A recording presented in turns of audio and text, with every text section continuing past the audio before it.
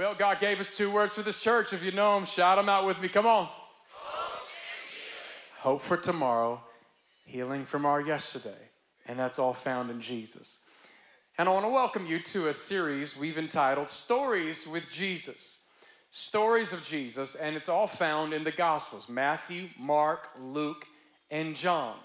And what we're doing with this fun series is we're taking stories of Christ in the Scripture, reading the stories, and then we're playing some clips from the Chosen series to just help you expand your imagination to understand and maybe picture what it would have been like to be in that day. Now, we don't just watch The Chosen because The Chosen is not the Bible. We still read the Bible. Can I hear an amen?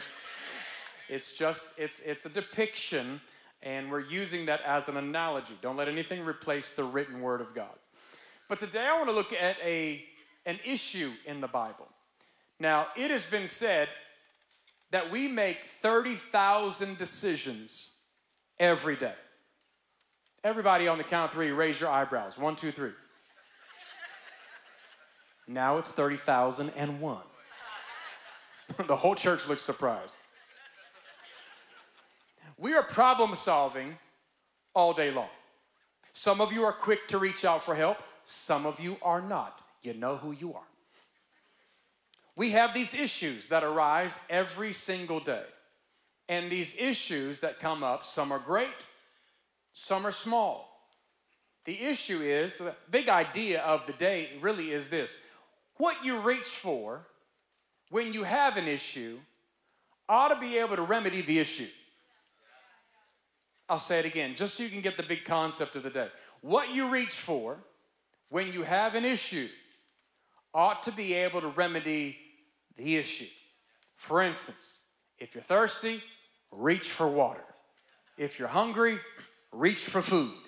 If your breath stinks, reach for a mint. If you have athlete's foot, reach for Gold Bond. You know, it sounds like a commercial. We understand it when it comes to all these analogies, all right? But how strange would it be to have an issue and to reach for something that was incapable of remedying the issue? For instance, let's say you're thirsty and you reach for a wrench. You're hungry and you reach for a flip-flop. We understand the analogy there. But then why does it become so convoluted and complicated when we have these other issues and we reach for things that are incapable of remedying our issues like purpose, sin, and forgiveness? Why are we reaching for so many other things that are totally and completely incapable? They do not have the capacity to help us with our issue. Today I want to look at a Bible verse. It's a picture of a woman who had an issue. And I want to read this story found in several different places in Scripture. But I want to talk to you about what an issue is, all right? We have an issue being a vital or an unsettled matter. It's a vital or an unsettled matter. There's something that has not been solved yet.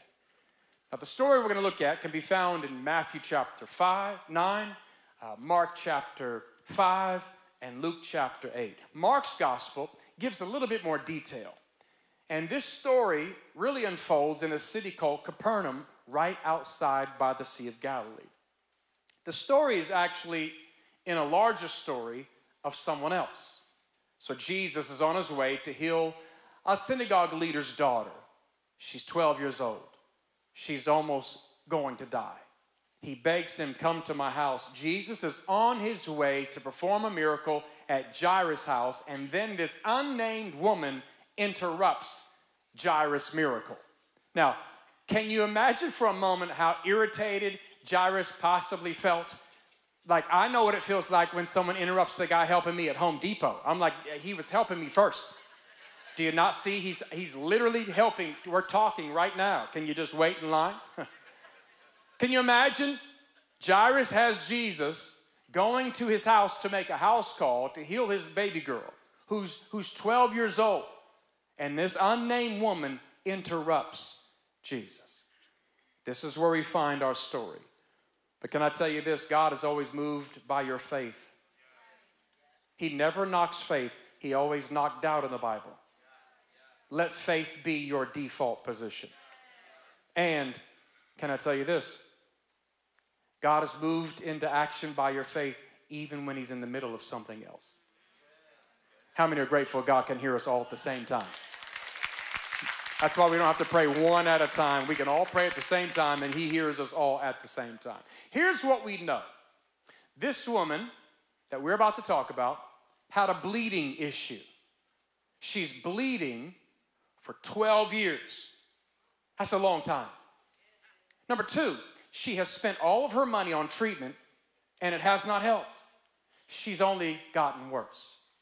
Number three, due to ceremonial law, Jewish law in this time, based on Leviticus chapter 15, she would be considered unclean, regardless if it was a normal issue or a sickness. But when she's bleeding, she would be considered by everybody else unclean. So get this, she couldn't go worship in the synagogue, and anything or anybody that touched her would also be considered unclean. So she lived a life of isolation and seclusion because of this issue. Let's go to the scriptures and we'll read it. Now when Jesus returned, a crowd, say crowd. A crowd welcomed him, for they were all expecting him. Then a man named Jairus, a synagogue leader, came and fell at Jesus' feet, pleading with him to come to his house, because his only daughter, a girl about 12.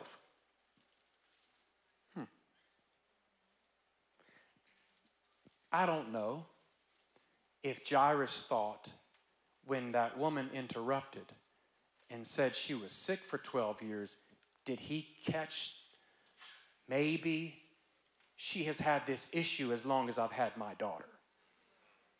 I don't know. 12 years is a long time. But his 12-year-old girl was dying. As Jesus was on his way, the crowds, say the crowds, almost crushed him. This is the paparazzi. These are the onlookers. These are the people that want to see what Jesus is going to do next. And a woman was there who had been subject to bleeding for 12 years, but no one can heal her. She had suffered a great deal under the care of many doctors and spent all she had. Yet instead of getting better, she grew worse. When she heard about Jesus, she came up behind him in the crowd and touched his cloak, because she thought, if I just touch his clothes, I will be healed. Immediately, her bleeding stopped, and she felt in her body that she was freed from her suffering. Oh, that's a good day. Who touched me? Jesus asked, which is a funny question. When they all denied it, Peter's like, everybody's touching you. It's a crowd of people. Like, what are you talking about? Jesus is going somewhere. Stay with him. Master, the people are crowding and pressing against you, and you're asking now, who touched you? But Jesus said, no, someone touched me. I know that power has gone out of me. And then the woman, seeing that she could not go unnoticed. Interesting. Everybody else ignored her, but Jesus took notice of her. Listen, you might feel lonely in a crowd. He still sees you. Then he said to her, daughter,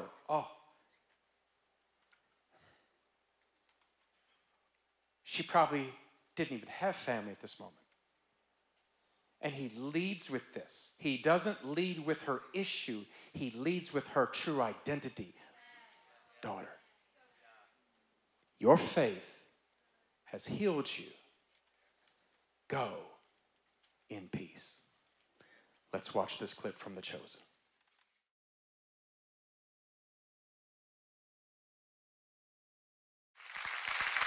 12 years. 12 years is a long time. She was desperate for a miracle, and this lady, the Bible said she had no hope. The Bible's describing her as a woman who's run out of options. But when she heard about Jesus, she came to Jesus, watch this, only because she heard about Jesus. How? Someone told her. Someone told this woman about Jesus. I wonder this year how many people will hear about Jesus from you. The only reason people are coming to Christ is because Christians are sharing their faith. The Bible says when she heard about Jesus, she came to Jesus, and this miracle is forever locked in history in the Bible. Can I encourage you? Share your faith. You don't have to be weird about it. You know, some people get real weird. Turn people off with the gospel. Don't do that. Don't be false advertising. But love people.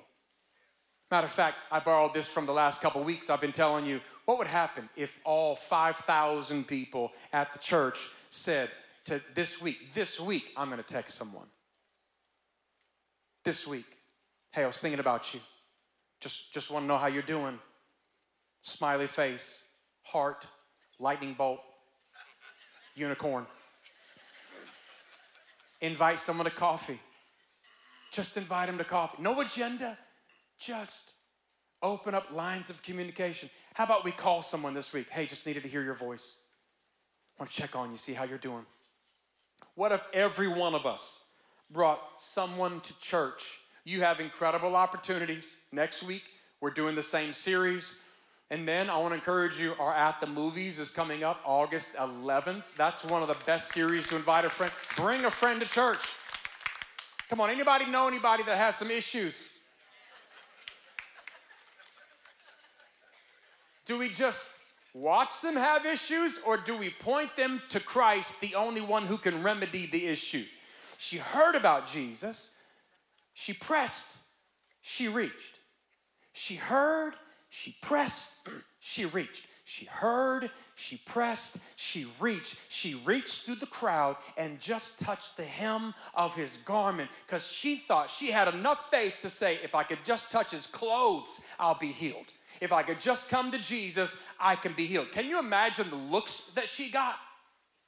Can you imagine the faith that it took for her to press through the crowd? Nothing else worked. Nothing else helped. But when she heard about Jesus, there was something ignited in her faith to realize, he's what I've been missing. He's what I need. Matter of fact, some of you today, you've been reaching out for all the wrong things to try to fulfill your life, and you're going to have the same revelation as this poor woman in the Bible who was elevated to a place of faith. You're going to realize, Jesus is what I've been missing. Jesus is what I need. What else are we reaching for? She heard, she pressed, she reached. Listen, you're going to have to press through some stuff too. Listen to me, everybody. You're going to have to press through the crowd. If you want to be different from the crowd, then you have to press your way through the crowd. Students, when you go back to school, you're not going to be like everybody else at the school. You're pressing your way through the crowd. We have to press through all of the nonsense and the chaos and the craziness of this year and the election and all the crazy stuff that's going on in school, in our nation, and press through it.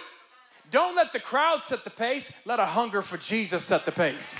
Let a hunger for God set the pace. We're going to have to learn how to press through some stuff. Press through boredom. Press through fatigue. Press through lowered and limited expectations, and remind yourself who we are reaching for is the King of Kings and the Lord of Lords, the creator and the sustainer of all things. Come on, everybody. And it's in his grace. He's even allowed us to come to him. Somebody shout, press. Press your way through. Some of you had to press through some stuff to get to church today. You almost didn't show up today. You had to press through some drama. You had to press through some fatigue and tiredness and drama that's going on at your job. And you had to press through the voices in your head that told you to stay home. But you're here because you're pressing. So keep pressing. And then reach. Reach for Jesus. Reach for him. Prayer is reaching out. Worship is reaching out. Reading your Bible is reaching out. Giving is reaching out. Even in worship, we don't stand there like this, waiting for the songs to be over. Even in worship, our hands are raised, honoring his presence, saying, God, we need you. As a kid, I used to think worship, I would lift my hands and say, God, I need you to pick me up. I'm going through something right now, and I can't do it. I'm extending my hands and my faith to you. I'm reaching out. Because there's a lot of people that are around Jesus, but he stopped to notice the one who reached out. He sees your individual faith even in the crowd. Side note, just a thought. What a difference between the crowd that was just curious about Jesus versus the ones who reached out to Jesus. And I say that because this woman was so desperate that through the crowd, she just reached out to Jesus and she was healed. Can I tell you this? People who reach for Jesus have a different hunger level. Everybody doesn't share the same hunger for God that you do.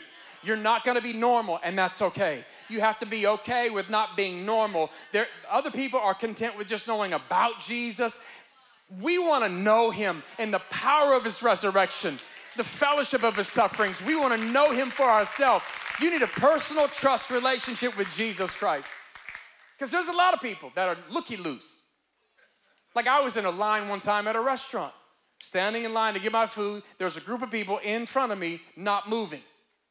After a few minutes, I said, excuse me, are you guys in line? They said, oh, no, we're just looking. At which point, I bypassed them because I'm hungry and I actually came here to eat. I didn't come here to stare at a menu. I came to consume something that's gonna nourish my body. Listen, it's okay to start as a looky-loo. But at some point, you need to know we're leading you to more. Let's not just be people who are looking at the crowd or looking at Jesus. You need to know Jesus for yourself. Because there's crowds of people that go to churches all over the world, but their hunger doesn't look like yours. There are people that scroll through Instagram and they'll watch little sermon clips, but they don't know Jesus yet. It's okay, they're on their journey, that's great, but you just need to know something separates hungry people. It's not enough just to observe what's going on the outside. I'm just telling you, that might be the case for some people, but that's not the case for you. We came to worship Jesus, we came to lean into Jesus, we came to reach Jesus. It's okay to spectate at first, that's where you start, it's okay. Be comfortable there, just know we're leading you to more. Because there are a lot of people who are familiar with Jesus, but nothing's changed in their life. A vague acquaintance does not change your life. It's when you reach out to him. You open up your life to him. People are not bettered by a vague acquaintance. It's faith that causes you to reach out. This woman thought to herself, if I could just reach Jesus, if I could just touch the hem on his coat, I'll be healed. Look at this. The Bible says in Hebrews 11:6, without faith, it's impossible to please God. Not that it's hard, not that it's difficult, it doesn't happen. So we come to him, first of all, believing that he exists and that he's a rewarder of those who earnestly seek him. I'm telling you, there's a seeking required. There's a pressing that's required. That you have to be a determined mindset to go and reach Jesus. So the question is, are you just curious about Jesus? Or are you going to reach out for him, knowing that in his mercy, he will heal your mind, your body, your soul, and your spirit. Come on, thank the Lord right now if you're grateful for Jesus. Back to our text, Jesus asked the question, who touched me? Which again is a hilarious question. But you have to realize anytime Jesus asks a question, it's not because he doesn't know the answer. He's asking the question out loud to teach a lesson. He said, who touched me? And Peter's like, everybody. What are you talking about? Could it be maybe Jesus wanted this precious woman to identify herself? Or could it be that Jesus wanted to teach this crowd and all these religious, empty folks that the woman they considered unclean deserved attention and respect? Could it be, listen, I've found in the scripture, Jesus is often teaching multiple lessons to multiple groups of people at the same time. So he's teaching the young lady one thing. He's teaching the crowd one thing. He's teaching these empty religious Pharisees one thing who don't believe he's the Messiah. In this culture, remember, according to Jewish law, Leviticus 15, if anybody touched a woman who was bleeding, they would be considered unclean. So these Jewish men went way out of their way to not even, I don't want to be in contact with her. I don't want to talk to her. They wouldn't even look at her. So there was zero mercy, zero pity, zero hope, and zero help. And Jesus announced in front of everybody, this woman right here, who has an issue, who you have written off as unclean, I just want to let you know, she touched me. He was letting them know Jesus could not be unclean. He's God. And he turned around and he's looking at them, making a very clear point. Jesus was like, I have the power to heal what you won't even look at. I'm welcoming people you turn your back on. This poor woman with an issue of blood for 12 years finally encounters Jesus and brings her issue to the only one who can remedy the issue. Can I just say, do not keep your issues by yourself. And don't let your issues keep you from coming to Jesus. Because you know the folks, we've all done this at some point in our life. We're like, I need to fix my issues and then I'm going to come to Jesus. No. That's backwards. We can't heal ourselves. We come to Jesus and he's the one who does the healing. I love the fact Jesus saw the woman. He saw her. You might be overlooked by the crowd. You're not overlooked by Jesus. He still sees you. He still knows you by name. And he calls you son. He calls you daughter. But notice what he said. Jesus said, your faith.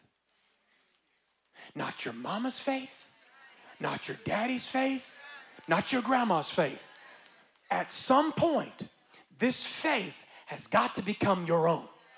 Students, listen to me. This is not a grown folks thing. This is not a grandparents thing. This is a you thing. This is an everybody thing. Press through the crowd. Reach for Jesus, because here's what Jesus said. According to your faith, let it be done unto you. So where's our faith level at? We read the Bible, Romans 10. The Bible builds our faith. And the more we read the Bible, the more I begin to believe God.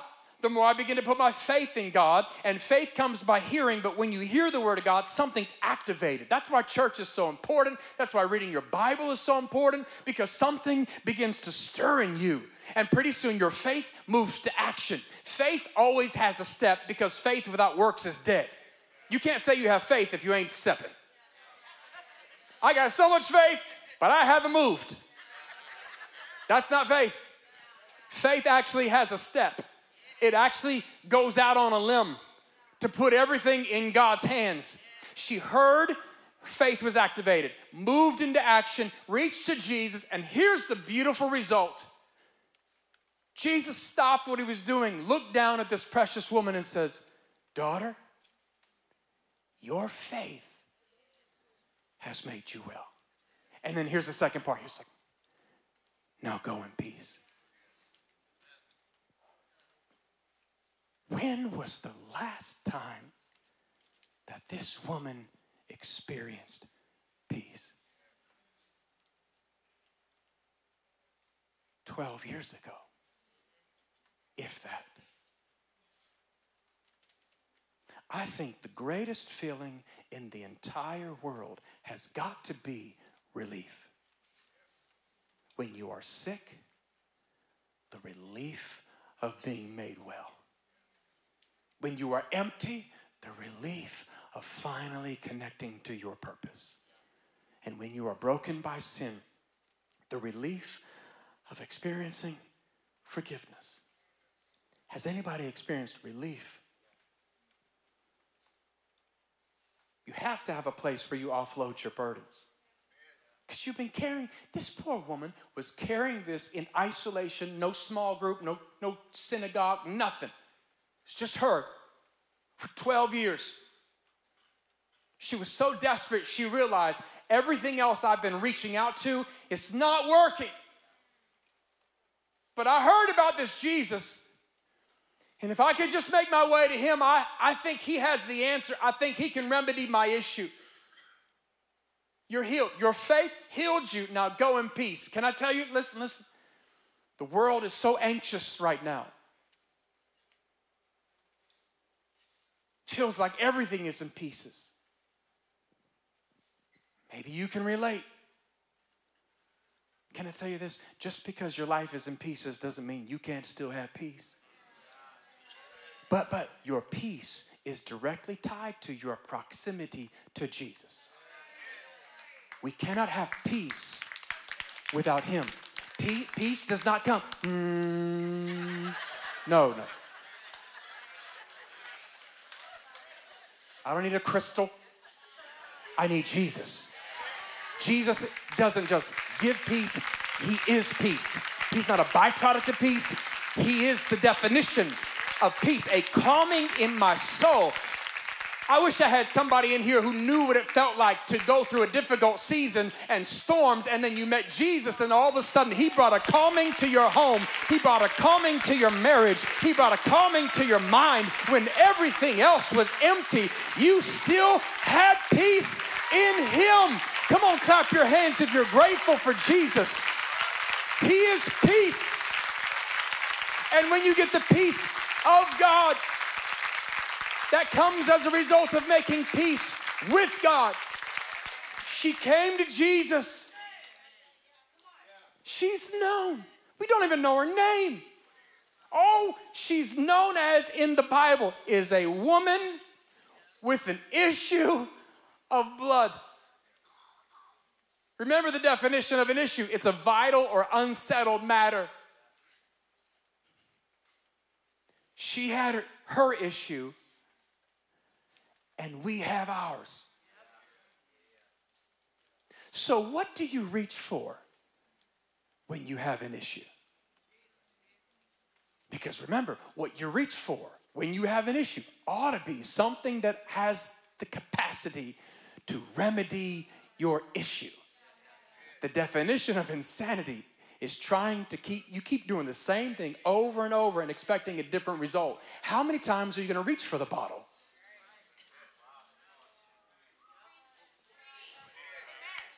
It's not working. How many times do we keep going here or expecting it to be in another relationship? It's not. You have spent so much time. You have spent so much of your life reaching for things that do not have the capacity to remedy the issue. How about today we let our faith be built by this precious woman who finally got it. When she heard about Jesus, she ran to Jesus, she reached for Jesus, and she was healed. As I close, the last question, I guess, is, so what seems to be the issue in your life? What seems to be the issue? She had hers. We have ours. But do you now know where to go with the issue? Look, if it's an issue for purpose, reach for him. If it's an issue of emptiness, reach for him. If it's an issue of sin and forgiveness, repent, go reach to him. Don't let the issue keep you away from Jesus. Let it push you to him. But there's got to be a determined spirit like this woman to press through some stuff. Don't just sit at home. Reach for him. But you will not reach for Jesus until your faith is strong enough to believe he is what you need. Paul would go on a few years later to say this: for it is by grace you have been saved through faith. Grace is God giving you a free gift. You don't work for his salvation. We don't work for it. We don't earn it. We're not good enough. Grace is a gift. It says so right here.